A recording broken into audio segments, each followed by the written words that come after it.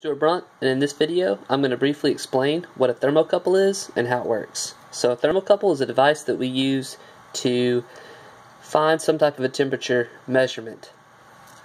Alright, so it works by harnessing something called the thermoelectric effect. The thermoelectric effect is an effect where, let's say you have a wire, okay, and one end of the wire is exposed to a heat source and the other end of the wire is somewhere that's cooler. What's going to happen is a millivolt signal is going to be generated from the hot side that's going to travel to the cooler side. Okay, and this millivolt signal depends on how hot this heat source is and what this wire is made out of. Okay, so in the thermocouple, we're using the thermoelectric effect and we're coupling two wires together. Here's the thermocouple.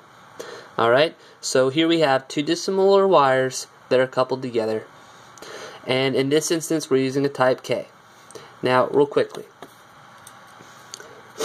there are 8 major types of thermocouples, and so each one is going to be made of 2 different types of wire, like iron and constantine, chromal, aluminum, copper and constantine. They're all going to have different ranges of temperature that they're designed to measure. So a type K is the most common because they're very cheap and because they have a very wide range of temperature that they can measure. So, here we go. Let's say we wanted to measure a small campfire.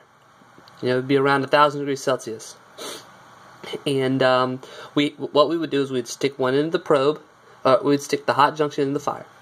The other side of our thermocouple, okay, is going to be connected to our device, like a fluke. And what it's going to do is, it's going to understand that it's going to take into account the difference in millivolts produced in this wire and in this wire. That's what it's looking for, because a bunch of smart people and scientists have calculated what the temperature needs, what the millivolt signal needs to be depending on a temperature. And they calculated this chart, this big table, huge table, for these different wires based on a reference junction being at ice point. And so our machines do something for us called a cold junction compensation, where basically they can find the temperature of whatever our reference point is, you know, where this device is it inside, is it the ambient temperature of the room, and they find that temperature using a thermistor that's built into the machine, and it does a cold junction compensation for us so that we can find the accurate temperature.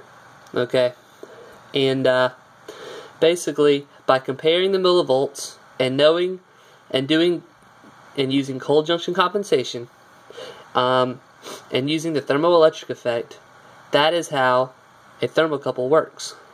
So I hope this was helpful. If you have any questions or comments, please leave them in the spaces below, and have a good one.